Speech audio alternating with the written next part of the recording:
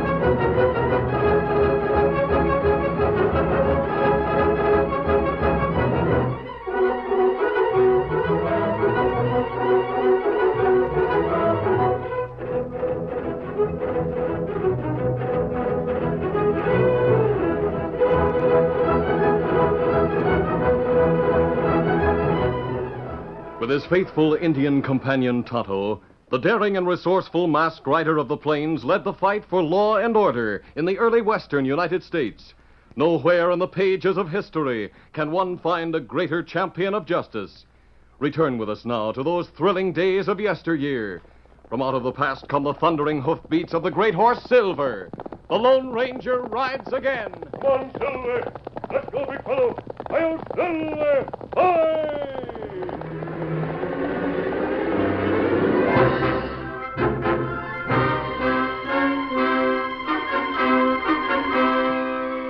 Joshua Biddle was one of the first photographers to go into the West. He and his daughter Flo traveled and lived in a great closed wagon that had once been a circus wagon. They were friends of the Lone Ranger, and it was the masked man's recommendation that brought the photographer a special assignment from officials high in the government at Washington. Biddle and his daughter were on the high seat of their wagon when the Lone Ranger had ridden up to talk to them. Between now and the time you report to Captain Arnold, don't tell anyone about your mission to make pictures of the United States defenses on the West Coast. No, sirree, not a word to anyone. And you'd better destroy that letter from Washington. Very well, sir. Flo, I gave it to you. Where is it? Oh, I've lost it. What? Oh, Dad, I'm sorry. When you first saw this masked man coming, you startled me. I dropped the letter when I reached for the rifle, and it blew out of the wagon. The letter was picked up by a sudden gust of wind. It traveled far across the rolling country, then over the edge of a ravine, and fluttered to the ground. Several hours later, two men made their camp on the floor of the canyon. They prepared a meal within a few yards of the letter from Washington. Both men had swarthy complexions and black hair. For the life of me, I cannot find a piece of paper. Almost anything will do, Ricardo. Oh, perhaps you can remember the name of an address of my friend. No, Juan. I do not trust my memory. I will find something on which to write. Look. The answer to my needs. Now, that piece of paper over there. I will get it. You will like my friends Gonzales and his sister. They will pay you well if you are not too particular what you do. Murder? Is that what your friends will want of me? They will tell you what they want of you. The fact that you have lived so long in the States and have served as a member of the United States Army will make you more valuable to Gonzales. Now, give me that paper. I will write down the address. Oh, it is very strange. What is strange? This paper. It is a letter from Washington. From Washington? See, addressed to a man named Biddle. Joshua Biddle. Juan, this letter may be of great importance. Let me see it. You said your friend Gonzales and his sister were seeking information about the United States, the activities of the Army and the Marines, as well as the Navy on the Pacific coast. Ricardo, this man named Biddle is to go to the coast to make photographs. Madre mia. Jose Gonzales must know of this at once. You were going to tell me where to find Gonzales. Tell you? With this letter, Ricardo, I will take you there. We must both go and see Jose Gonzalez as quickly as possible. It was the following day when Ricardo and Juan reached a tavern at the top of a long, gradual hill. As they dismounted from their tired horses, an attractive girl came out to meet them. This is the place you call Hilltop House? Oh, it is Juan Del Riego. Oh, Anita. I am so glad to see you. Glad to see you. Oh, my brother, too will be glad. Del Riego, is it really you? Jose. My friend, you must know Ricardo, who might become most helpful to you in your special work. Senor. ¿Cómo se va? Jose, we have something of particular importance for you. Let us go inside. We must talk most privately. Inside, there will probably be guests and servants. No, there's no one here but my sister and me. See, we are alone in Hilltop House. I thought this was a tavern. It is a tavern, senor. We own it, you see. When travelers wish to stop here, we accommodate them. But at the present time, we are alone. Ricardo, what is it you have that is so important?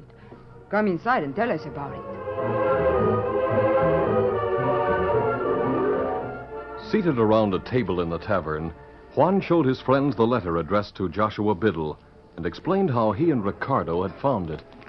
See, it is most interesting. So, this photographer is to make pictures on the Pacific coast. Pictures of the United States Army and the Marines and the defenses. Jose, if we could only get those pictures, they would be of extreme importance. We must get those pictures. If there's any way Ricardo and I can be of service. Where is this photographer named Biddle? I thought you might ask that question, Jose. So before I came here, I investigated. Bueno. Biddle is east of here at a place called Pineville. He'll be there for several days before he starts for the Pacific coast. Will he travel by this trail? He's very likely. He travels in a big wagon. There's a girl with him, his daughter named Flo. Juan, we must arrange so that Senor Biddle will stop here in the Hilltop House. I shall take his place as photographer. My sister will become the girl named Flo.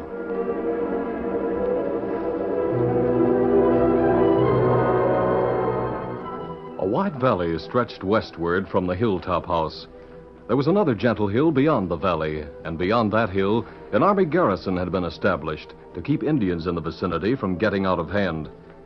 Colonel Nelson, who commanded the post, had a grim-faced man in his office. The visitor wore civilian clothes, but he had the carriage and the military manner of a soldier.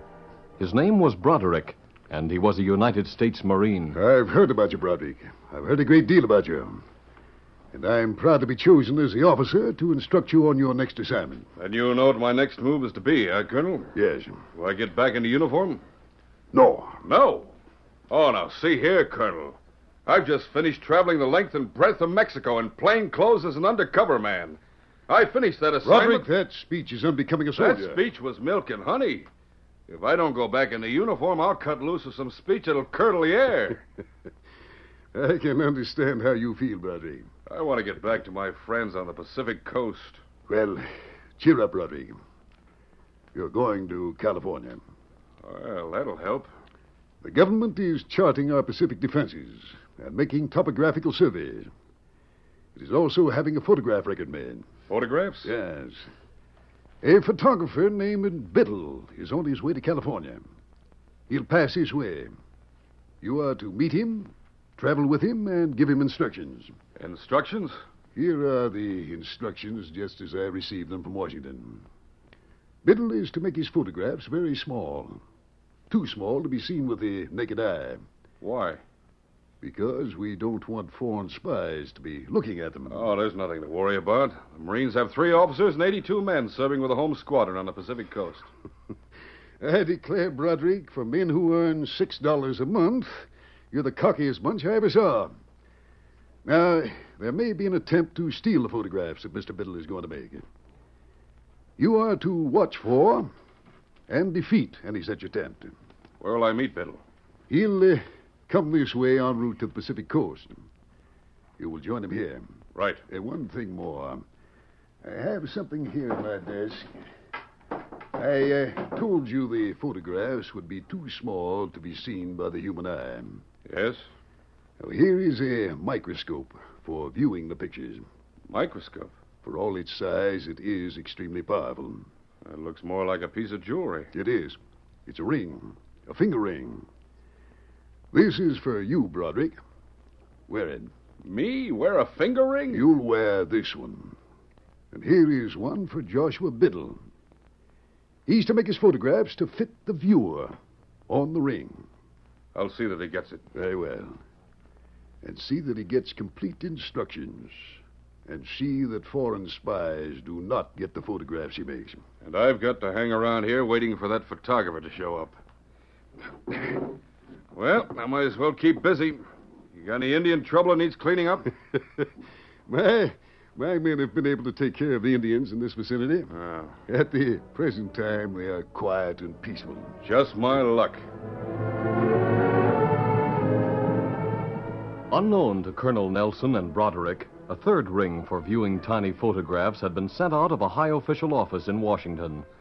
The Lone Ranger wore it when he rode into camp to join his faithful Indian companion, Tonto. Oh, Silver, oh boy, easy, Bigfoot. Tonto noticed the ring immediately. You're not wearing when you leave camp. No, Tonto. When I left here, I hoped to meet a special messenger from Washington who would give me instruction. You not meet him? Yes, I met him, but he had very little to say. Oh. Said our friend in Washington would appreciate it if we would keep an eye on Joshua Biddle to be sure he got to California safely. Then he gave me this ring and said that Biddle would know what it was for. You were going into Pineville. Me go there. Did you learn when Biddle plans to leave for California? Him already on way west. He is? Isn't that right? Him start last night. Last night? That's right. He's a long way west of here by now. We'll have to overtake him. Easy, steady, big fella. Easy, Scout. Easy, fella. One, Silver. Get him up, Scout.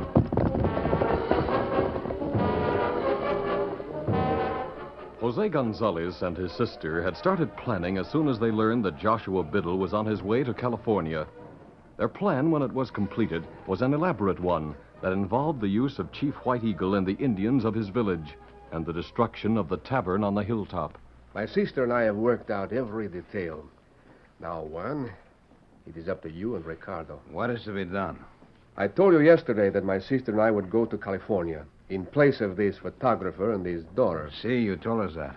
When those two come here, we will bid them welcome and persuade them to rest for a night before proceeding westward.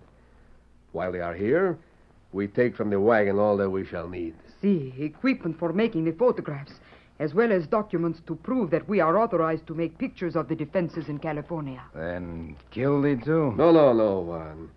You two will go to Chief White Eagle. Then what? White Eagle must attack this house.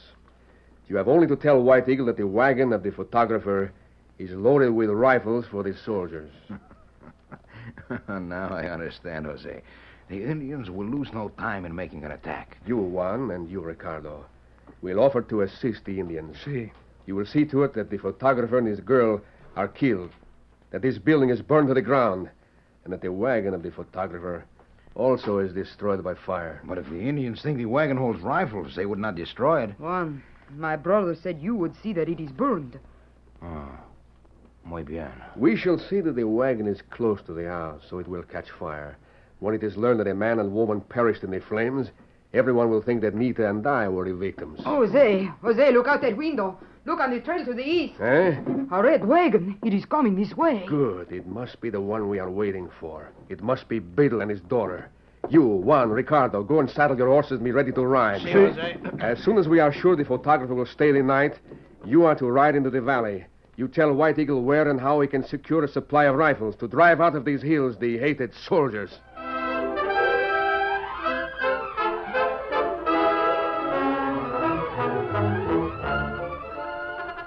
The curtain falls on the first act of our Lone Ranger story. Before the next exciting scenes, please permit us to pause for just a few moments.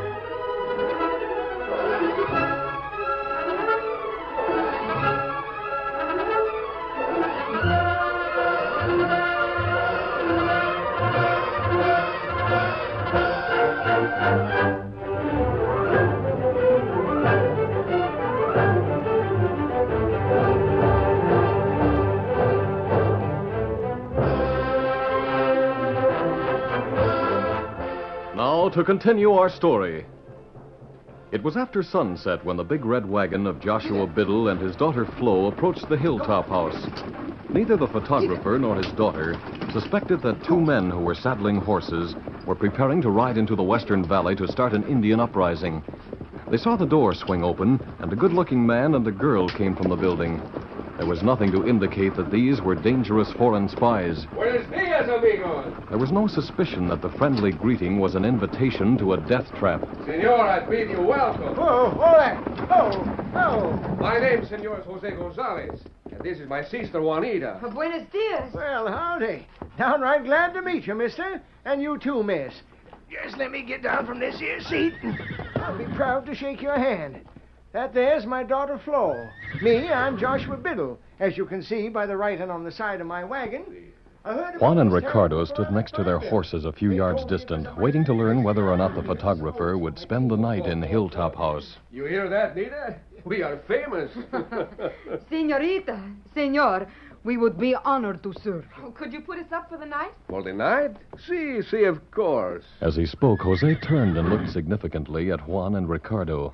Juan nodded almost imperceptibly. Jose, show Senor Beetle where to put his wagon and horses in the rear of the building. See, Nita. Hey, you, senorita, you come into the house with me. It's been mighty dusty traveling. I'll see you inside, Dad. All right, honey. I'll be in just as soon as I put up the horses and wagon. Come on, boys. Now I will show you where you may wash and refresh yourself. Those two horsemen riding away there, they have been our guests for the past 2 days. Are they leaving for good? No, senorita. I think they will return. See, I think they will return.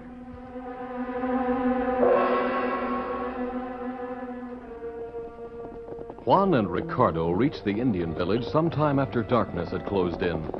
White Eagle, the chief, stood near the council fire and raised his hand in return to their gesture of friendship. White Eagle, this night the moon is full. It is a good moon for you and your people. Oh, We come as friends to bring you welcome news. what news? We will tell you how you may become strong and great, more powerful than the hated soldiers of the government who live beyond the hills. Look, White Eagle. This is rifle. Me buy, you sell? Not this one, no. This rifle I will not sell.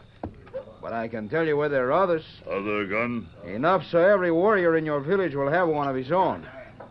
Your village will be stronger than the army. Where gun? First, we must talk. You pay, and we give information. Come, we talk. Juan knew how to talk to White Eagle and to trade what seemed to be priceless information for pelts. In the meantime, Jose and his sister were entertaining their guests in the tavern on the hilltop. The meal they served was accompanied by wine, which made Biddle and his daughter sleepy enough to retire soon after the meal was ended. Then Nita hurriedly packed the clothing she would carry with her, while her brother went through the photographer's wagon. Nita, are they asleep? See, I think so.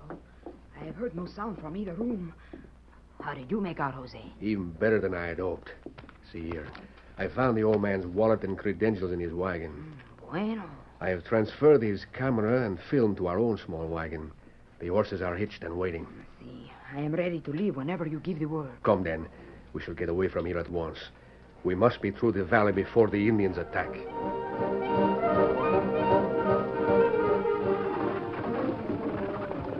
Here, under there. When Jose and his sister reached the bottom of the long hill in their wagon and started across the floor of the wide valley, they heard the distant chant of an Indian ceremonial.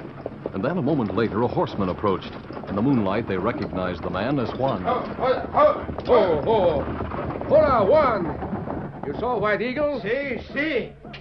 Come on. Ricardo is at this moment with the Indians. They are aroused. They're ready to ride up the hill and attack the house and tear open the big wagon to get rifles like those of the army. I come here, I hope to meet you with the news. We know you have done well, amigo. You will ride to the house with the Indians. Make sure that there is a fire. Then come to the coast and we meet you. Bring Ricardo with you. See. Here, under there. Adios, amigo.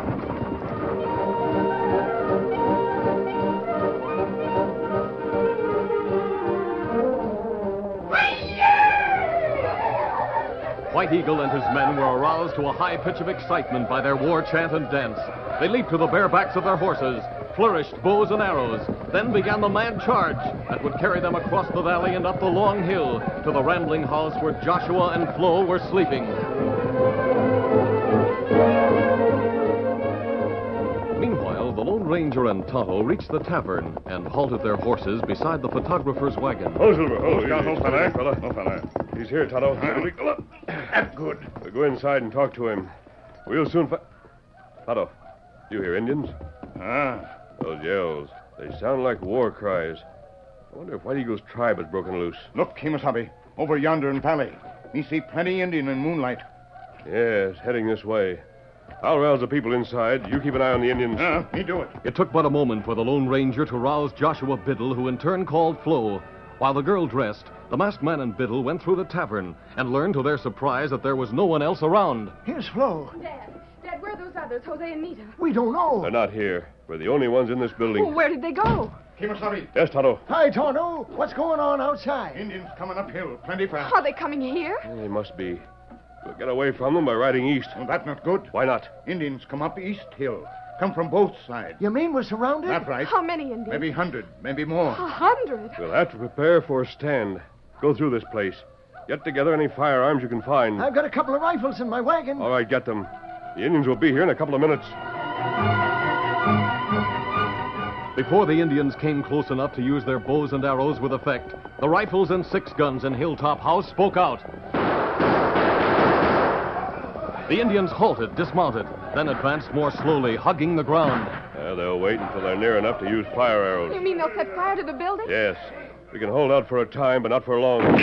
Hey, I got one that was creeping close. I thought there was an army post near here. Beyond the western hill, too far for them to hear the gunfire. Maybe one of us can get to that post for help.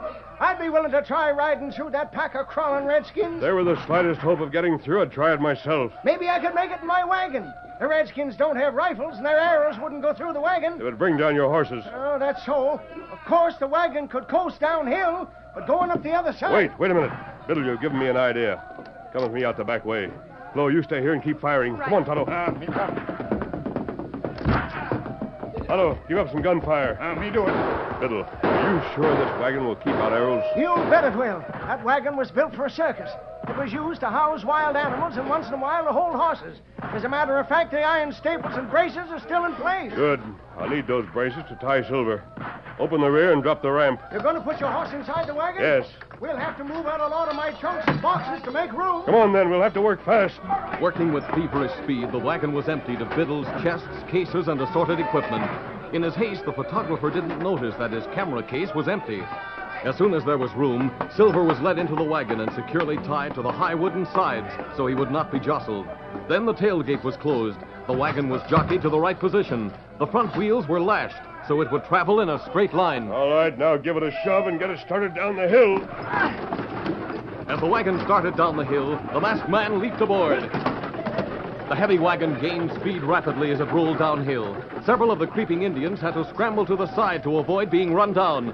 Others fired their arrows, but the board sides of the wagon furnished ample protection for the Lone Ranger's great horse, Silver.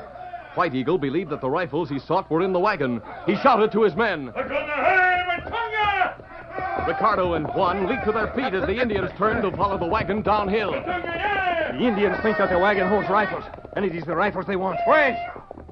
White Eagle, call your men back. Indian want gun in wagon. No, the house. Attack the house. They must kill those 2 inside and burn the house. Everything depends on that. Call him back. Call him back, White Eagle. Listen to me. The rifles are in the house.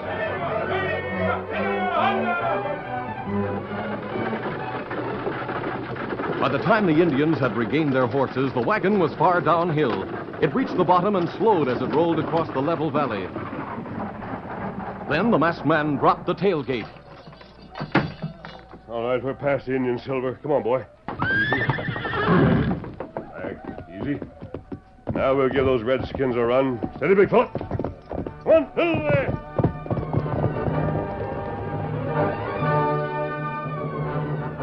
Two men were stationed as guards near the army post. Joe, look to the east. A horseman, traveling mighty fast. Think we'd better call the corporal? We better wait to see who's coming.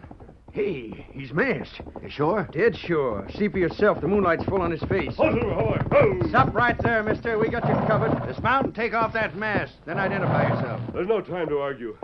White Eagle's Indians are on the warpath. White Eagle. Warpath. Yes, they're attacking Hilltop House. Stay right there. You keep him covered, Joe. I'll tell the colonel. And tell that Marine named Broderick he's been spoiling for a fight.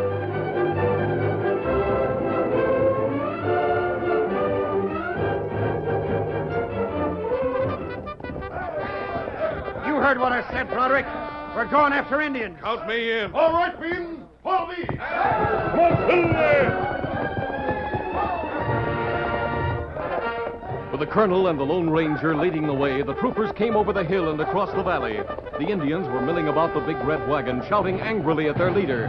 There was little fighting. The Indians were quickly rounded up, and then a detachment of troopers moved on to collect the Indians on the far side of Hilltop House.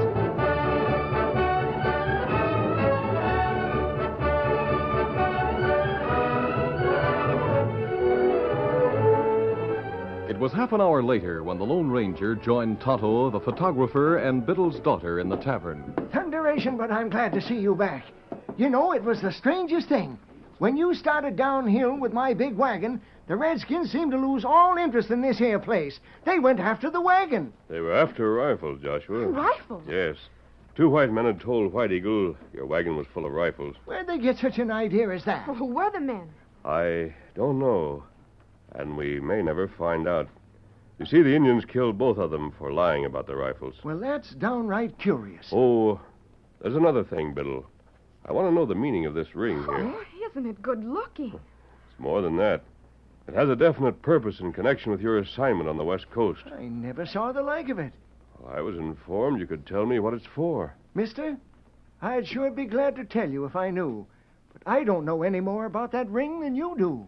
There are surprises for the Lone Ranger when he learns more about the ring and meets the hard-boiled Marine named Broderick.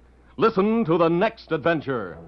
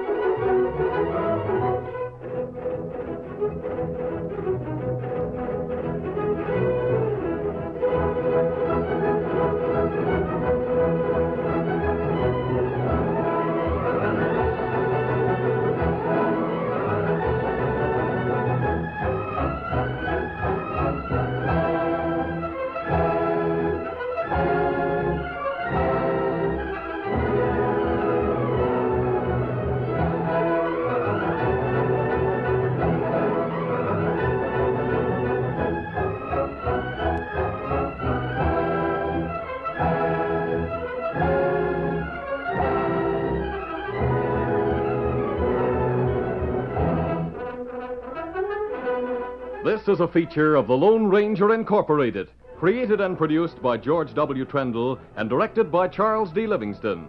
Tonight's story was written by Fran Stryker. The part of the Lone Ranger is played by Brace Beamer.